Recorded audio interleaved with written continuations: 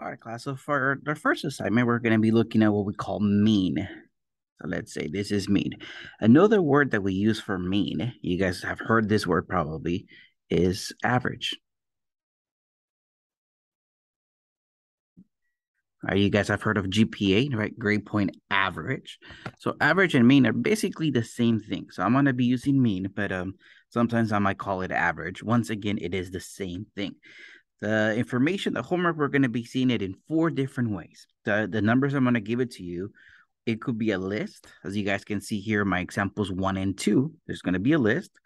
I could give it to you as a table.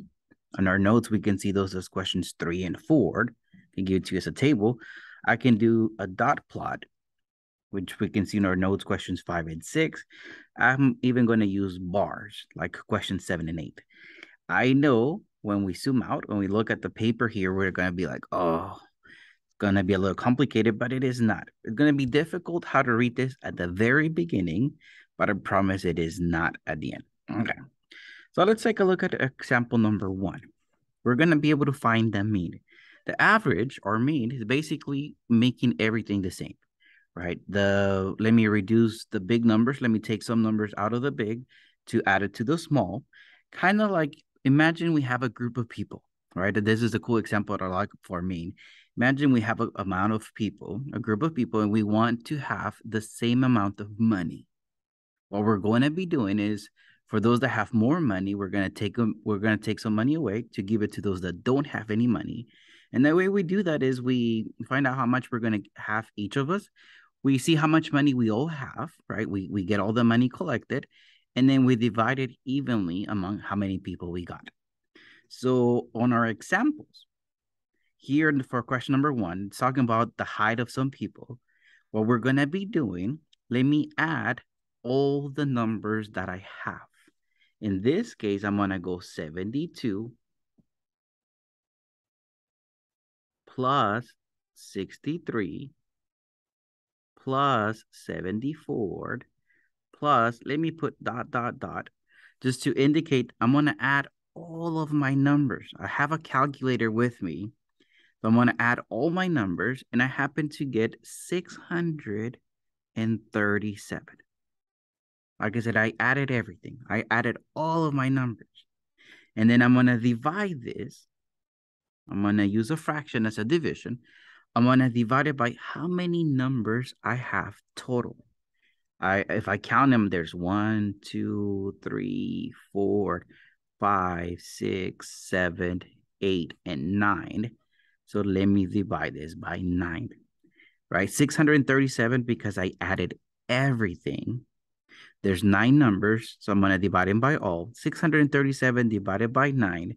When I type in on my calculators, I get 70 point, and then a bunch of sevens, 7, 7, 7, 7, and it keeps on going on. Now, I'm not going to ask you to obviously write 7, 7, 7, 7, 7, 7. When we have so many numbers, I'm going to ask you guys to round it to 2 decimal places. So after the decimal, I only want 2 numbers. However, I want you to take a look at the third number. In this case, the 7th. If the third number, keep in mind when I say third is after the decimal point. If the third number is 5 or more, which is this is the case, this is going to bring the previous number up. So my answer in this case will be 70.78. Again, the third number was big enough, so it brought the previous number up. My answer in this case will be 70.78. All right. Hopefully that wasn't that bad. Let's take a look at question number 2. Talk about the games per World Series. So our numbers are kind of low. We can work with that. Again, for the mean, for the average, what I'm going to do, let me add everything. So Ford, I'm going to go Ford plus 6 plus 7 plus 6, dot, dot, dot. Again, let me add everything. I have a calculator with me. I'm going to say that this happens to be 60. When I add everything, It happens to be 60. Let me divide this by how many numbers I have. Let me count them. 1, 2, 3, 4, 5, 6, 7, 8, 9, 10. So I got 10 of them. So again, let me add everything and divide it by how many I have. 60 divided by 10 happens to give me 6. I have no decimals, but that's fine. So it's not bad when the number is given to us as a list. Let's take a look at tables. I'm really not interested in the countries, right? There's names for countries. Talking about Summer Olympics in 2012, how many medals each of them got. I'm not interested in the countries. I'm interested in how many medals. I'm interested in just the numbers. So the way I'm going to find the mean, let me add everything. So Ford plus 65 plus 20 plus Ford, dot, dot, dot. Let me say that I'm going to add everything. Again, I have a use of a calculator. So this gives me 208. And I'm going to divide this by how many numbers I have. I count how many numbers I have. In this case, I have 11. So remember, add everything divided by how many you have. According to my calculator, I get 18.90909090. But remember I said I want 2 decimal numbers. I do take a look at the third one. It is big enough. And again, big enough is 5 or more. So this 9 pushes the 0 up. So my answer in this case is going to be 18.91. Right? Right. Pretty similar to how we did the first 2 examples. Is just that the numbers are given to us as a list. Let's take a look at question number 4. Again, let me add my numbers. 6 plus 13 plus 11 plus 104 plus 35 plus 6, 15, 12, 12, 3. Right? I'm adding everything. According to my calculator, I have 217. And let me divide this by how many numbers I have. Right? I happen to have 10 of them. So 217 divided by 10, it gives me 21.7. All right, my decimal doesn't keep on repeating. So I'm going to say that's it, 21.7. All right, not too difficult. Let's take a look. What if I have dot plots? Question number 5 on our notes. Now, each of these dots would represent, on my first row, each of these dots is 2. Each of them. On the second row, each dot is 3. And then on the next one, each dot is 4, 5, and 6. So when I add my numbers, I'm going to have 2 4 times. So I'm going to go 2 plus 2 plus 2 plus 2. I have 4 times 2. Right? Each dot represents 2. Then I'm going to add a 3. I only have 1 3. Then 4s, I have 3 of them. So 4 plus 4 plus 4. And then plus 5 plus 6. I'm going to use a calculator. Right? I'm going to add everything. And this thing happens to be 34. And let me divide this by how many numbers I have. I can easily count how many dots I have. Happen to have 10 of them. So 34 divided by 10 gives me 3.4. That's my answer. Remember, I'm adding everything and divided by how many numbers we have. Let's take a look at question number 6. My first row, each dot is 1. And I see 7 of them. So I can just go 1 plus 1 plus 1. So 3, 4, 5, 6, 7 times, and then plus 2, and then plus 5. I'm going to add everything. In this case, happens to be 16. I'm going to divide it by how many numbers I have. I can easily count my dots. There's 10 of them. 16 divided by 10 is 1.6. My number doesn't keep on repeating, so that's fine. 1.6. Now let's take a look at questions 7 and 8.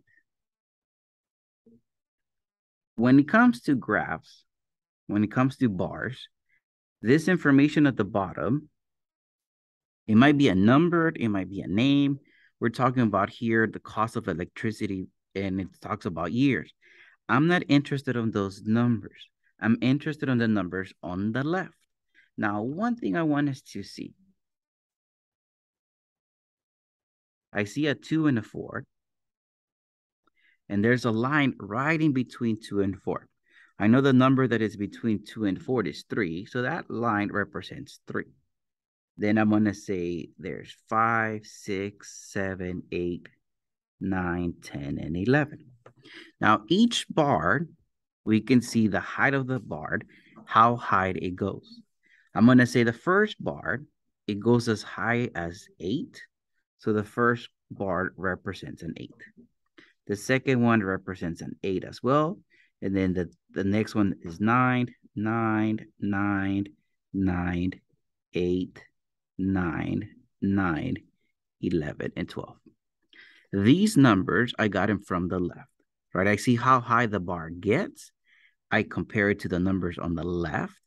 And those are basically the numbers I'm going to be using. Kind of like how we did with the first 6 examples. Let me add all my numbers. So I'm going to go 8 plus 8 plus 9 plus 9 plus, again, let me use a dot. Basically, I'm going to say, let me add them all. I'm going to use a calculator in this case. I'm going to go 8 plus 8 plus 9 plus 9 plus 9 plus 9 plus 8 plus 9 plus 9 plus 11 plus 12, right? I'm adding everything, and it gives me 101. Let me divide this by how many numbers I added. Right? We can easily count how many bars there are. There's 11 of them. But let me divide this by 11, right? Add everything divided by how many numbers you have. Now I type this on my calculator, 101 divided by 11. It gives me 9.18. Now, I said earlier, the maximum is 2 decimals, 2 numbers. I do take a look at the third number, though. In this case, a 1. If it is big enough, it pushes the previous number up. Big enough. Big enough is 5 or more. Now, 1 is too small. When the numbers are too small, I'm just going to ignore it. My answer is 9.18. Right? If the third number was big enough, I would have said 9.19. But it is not big enough, so it stays at 9.18. All right, let's take a look at the last example for today. Again, I'm not interested in the numbers at the bottom. I'm interested in the numbers on the left. The first graph goes as high as 6. The second graph goes as high as 4. And again, I see the height, and I compare with the numbers on the left. I see this is 5, this is 8, 5, 3, 5, 6, and 7. For my mean or average, let me add all my numbers. So let me just write add all. So I'm going to go 6 plus 4 plus 4 plus 5 plus 8 plus 5 plus 3 plus 5 plus 6 plus 7, right? I added all my numbers, and I get 53. All right, I added them all. I'm going to divide this by how many numbers I have. Right, we can count how many bars there are. There's 10 of them. 53 divided by 10. My calculator gives me 5.3. let me zoom out. Make sure you guys do write your notes. Here, let me zoom out so you guys can take a screenshot. Make sure you guys take some notes.